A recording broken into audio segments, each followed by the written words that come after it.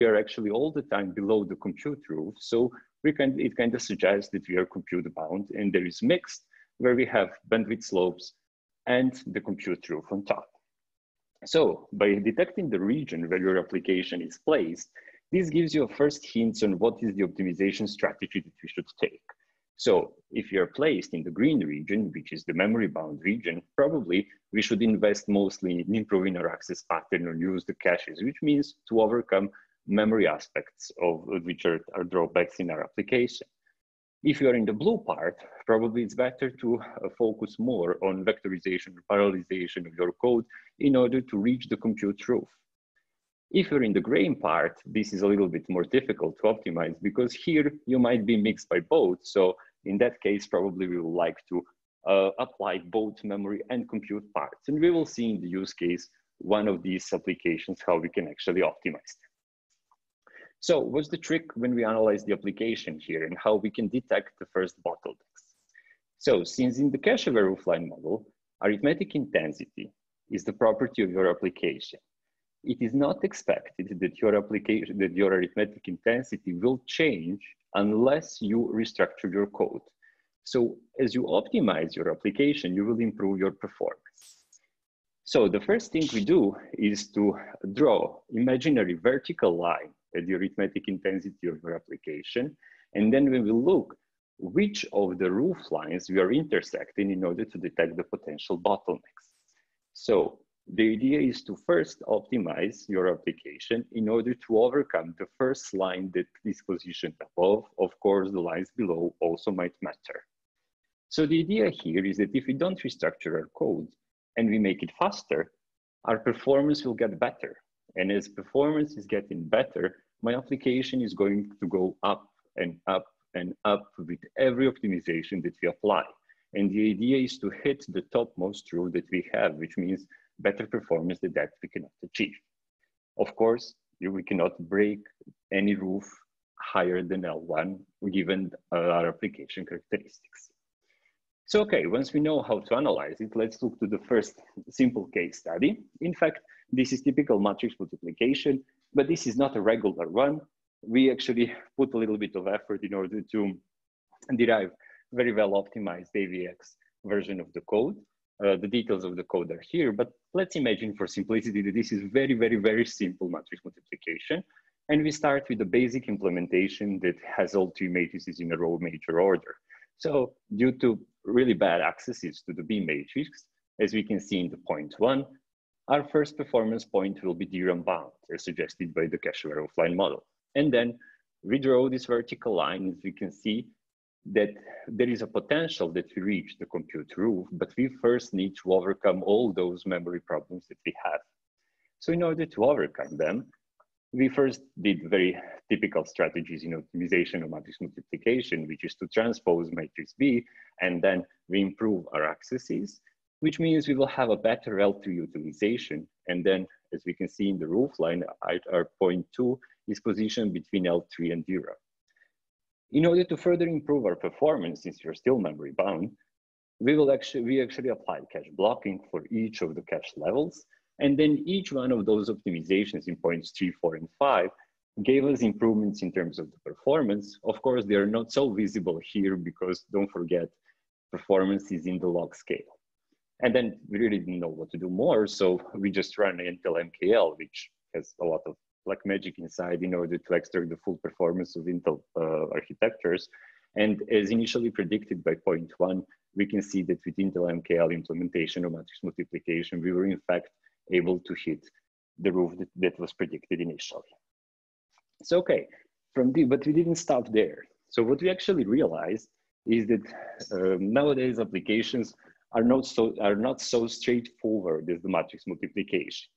They might have different instruction mixes. They might even mix different vector instructions such as AVX and SSC. They might have, then we have the scalars. They might have different load store ratios or even different FP shares in their code. This actually hinted that presenting absolute maximums for the Roofline might not be adequate for each and every type of applications, especially if my application is not capable of exploiting those architecture maximums. So what we try to do is to derive application-driven CARM, or cache-aware roofline model, which will allow scaling the roofs in order to meet the real application demands. In order to better show this, we picked up on the ISO 3D-FD, which is quite optimized 3D stencil in its color implementation. And then we plotted in the absolute CARM, which is the one that shows the absolute maximums of the architecture, and also in our very recent research in application-driven CARM to see how it is going to be characterized. When we look in the absolute CARM, and as we already know, when we draw this vertical line, we can actually see that it is positioned in the mixed region, suggesting that we can probably optimize this application by improving some memory accesses up until reaching compute roof. But this was really weird conclusion, knowing that this application is actually stencil. And then when we look to the application-driven CARM, by scaling the roofs according to the application demands, what we could actually see is that our point is deep in the memory bound region, positioned on top of the L2 line, which suggests that for this application, probably there is very little something that we can do in order to further boost the performance, because this is a stencil, and as you know, it might exploit locality in L1 for majority of accesses, but there is always this weird 1 or 2 accesses that will go to the DRAM. In order to better suggest this, we worked very hard with the Intel Advisor team to also give second set of optimization hints, for example, in terms of the memory traffic, and we can see that 1% of DRAM traffic actually contributes to 7% of performance degradation. Thus, our point is not in L1. So in terms of the arithmetic intensity, typically, just to answer to the question, we typically were relying by the counters for validation in our initial research. Nowadays, in more modern tools, it's actually done by analyzing your assembly code and applying the multipliers for each. So when we look to this characterization, it was completely different over that one, and it actually quite well matched what we expected for a 3D stencil. So we also tried to track how it will scale once we vectorize this code. And what we saw is that after vectorizing it for AVX512, application-driven CARM kept this consistent characterization where our application was still memory bound. And now, since you already know when we vectorize the code, there is a tendency that our application becomes more memory bound. We can clearly see that now our DRAM accesses become dominant in our execution, hence the reduction in performance. I mean, we got higher performance, but now we are L3 bound. While in absolute CARM, we can see a shift still in the mixed region, but slightly drifting towards memory bound. So now, since we already learned about the performance cache-aware roofline model, we tried actually to extend this model to model power consumption and energy efficiency upper bounds of the architectures. So let's recap the performance part. So remember, there was a bandwidth slope when we are limited by the memory, and there is this blue part when we are limited by the peak performance of our compute units. And when we look, there is this intersection between the memory and compute part, which we typically call reach point. The reach point is a sweet spot in the architecture, which means that this is the minimum arithmetic intensity to achieve the maximum performance of the architecture. Or otherwise, when we look to the application, this is exactly the point where I will spend exactly the same amount of time to compute and to transfer my data. So this is the best for performance. But when you think about the power consumption, and we are talking here about the average power consumption, this is probably the worst point that we can get, because we have all our units completely active in the compute part and also in the memory subsystem. And then as we compute more, which means we have arithmetic intensity going here in the compute part, it means that in the overall time that is taken to execute, the contribution of memory is going to be lower, since our total time will be dominated by the time to compute. When you think about power, as your arithmetic intensity is growing, your power consumption is going to asymptotically drop toward the power that is required only to run compute units. The same behavior comes for the memory bound region, which means since my time now becomes completely dominated by memory transfers and my contribution of computes is diminishing here, my power is also going to drop towards the power that is consumed of a memory level that I'm currently accessing. And then you remember, what happened here is that in the cache-aware Roofline model, we will have several bandwidth slopes for each level of memory hierarchy. And that actually means that we will have several peaks or several hills for each level in our power cache-aware Roofline model. And then as we go from L1, L2 to L3, our power consumption will raise. And for DRAM, will actually be lower. And the reason why it's lower here is because we are modeling the power of the cores here by relying on Intel REPL. And in that case, we actually don't model complete DRAM. It's just the DRAM power as perceived by the core while serving the memory requests that go to the DRAM. So when we look to this one, is that there are ranges of arithmetic intensities that we can cover. And what we did here is for an Intel architecture of Ivy Bridge back then, but now we have also for the most recent one, and the studies are the same, we run experimental validation across a wide range of arithmetic intensities that I can have for my application. And then, as you can imagine, different arithmetic intensities will actually provoke different hills that we can see here as a grayish part. And then by connecting all of those maximum powers here with this black line, we can define a total power roofline.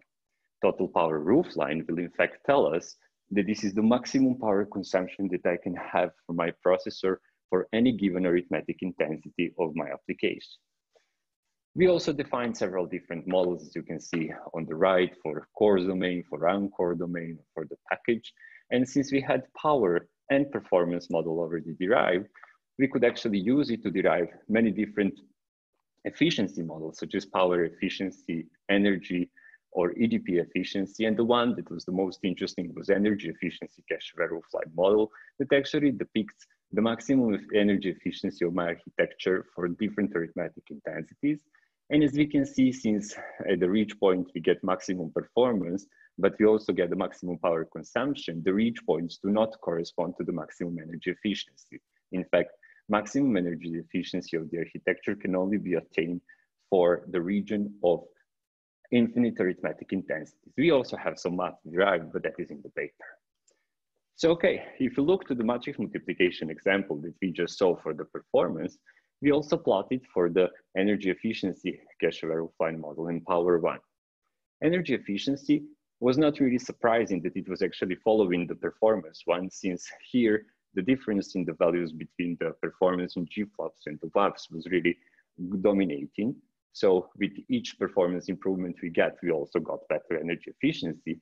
What was more interesting here is actually power consumption curve and how this study actually behaved here. So as we were accessing DRAM, we got the power consumption that was expected for DRAM accesses. And then as we access more L3, our power consumption was raising. As we block for L3, our power consumption was the highest. But then as we start using more L2 or L1 or even MKL here, we can actually see that our power consumption is dropping since we're spending more time in the L1 than in the other cache levels. This actually suggests that by combining all of these models, we can completely derive different hints on every other aspect, which is not only performance. We also played with DVFS analysis, like analyzing the maximums of our architecture when we scaled the frequency of Intel processors. We also applied for the GPUs for NVIDIA, and very recently it is implemented also for Intel GPUs. And we also derived several different methodologies to analyze it for former KNL and for multi-socket systems. So now let's move to the one another case study, which is epistasis detection. Epistasis detection is one important application in bioinformatics. And before I deep dive into epistasis detection, let us give just an overview of what epistasis actually means. So epistasis, in a nutshell, if you remember from the high school biology classes, is that in each human cell, we actually have pairs of chromosomes. And each of those chromosomes is inherited by mother or by father. And then each chromosome is constituted by a really long stripe of DNA, and there are certain portions of this DNA that are defined in the gene. And this is represented here, for example, with those squares. And then for a single gene, we have a different combination of the nucleotides here. And then these different combinations actually are making us who we are. And this makes a difference among all of us. But the genes are positioned in the same place, and this is called locus. So what those clever folks from bioinformatics discovered is that certain genes, they have everything the same, which is called allele. But some alleles in their encoding, they're just different in a single nucleotide. Like you can see here, they have everything the same, except that one has TA and the other has CG. And what they discovered that this subtle difference in a single nucleotide, which is called single nucleotide polymorphism, can have such a big differences between humans in a sense that just small difference can cause life-threatening disease, such as Alzheimer's, breast cancer, and so on and so on. This is a research that is still ongoing even in the bioinformatics, and detecting epistasis actually means that different genes at different places can interact one with another. But as for now, for many diseases, we don't know which genes interact with another, neither how many. And that's why this is a very challenging task, but super important for humans. So let's just iterate over that. So as we just said, so we have those two chromosomes, one from mother and one from mother, and in a single gene, we have those two alleles, A1 and A2 in this example. And as you remember, some alleles can be dominant and recessive. Dominant here are blue boxes, recessive are green boxes. And dominant doesn't mean anything else than this is just more prevalent combination in a human population. So there are more people with that trait or that characteristic. Recessive one is less prevalent in human population. So this means that for any human or for any combination of genes or SNPs, as we call it here, is that we can define our genotype. And I'm not going to bother you anymore with bioinformatics because from now we're just going to talk numbers. So it means that we can just simply say that my genotype can be 0 if my alleles are both dominant. It can be 1 if one is dominant and the other is recessive, or it can be 2 if both of them are recessive. This basically means that by 3 binary, very simple vectors, 0, 1, and 2 representing a genotype, we can say that, for example, for a single SNP X, our patient 0 has genotype 1. And then in our data sets, we will be focusing on a single trait or imagine single disease, imagine breast cancer. And then in our data set, we will have additional vector that is going to tell us if that patient has a disease or not. For example, in this case, our patient 0 with genotype 1 has a phenotype of 0, which means he doesn't have the disease, and we're gonna call this guy control. But in our data set, we can also have a patient 1, for example, that has genotype 2, and this guy has a disease. But we're not gonna have only 2 patients. What we're gonna have in our data set, we will have many, many patients, and for example, N patients here, and for all of them, we will have this information if they have disease or not in a phenotype vector and what is their genotype. And of course, in a data set, we're not going to have only one SNP. We're going to have many SNPs, so think about your genetic material. And each of those SNPs in our data set is going to be separated in blue, gray, and green vectors, which represent genotypes, so 0, 1, and 2. So just to give you an idea, the data set that we test in this study has more than 100,000 samples, patients, and has more than 10,000 SNPs, each of them with 3 vectors. So what makes epistasis challenging is, if we talk just about two-ways epistasis, which means pairways interaction, it means that we have to go and then inspect each and every combination of SNPs and see which one correlates more with my phenotype vector in order to say, oh, this genetic material actually is the one that's going to contribute to certain disease.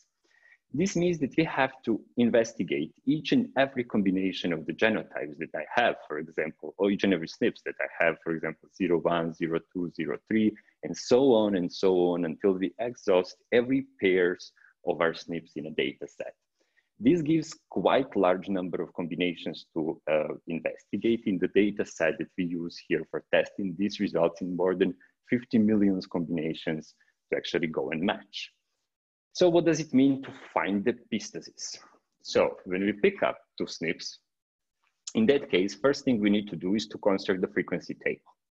And the frequency table is pretty much simple thing, which means we go pick up two genotype vectors, and then we create frequency table for each genotype combination. So for example, here I pick X1 vector of first SNP that I'm analyzing and Y0 vector of the second SNP that I'm analyzing, which gives me a genotype combination of 1, 0. And then frequency table is nothing more than just counting the number of occurrences of your cases and controls in the data set for SNPs that we are calculating here for each of those genotype combinations. And then, since you remember, we binarized our data set, we realized that we can actually do this very simple with a set of very simple logic operations, which means I pick up those two vectors, X1 and X0, we AND them together and AND also with a phenotype.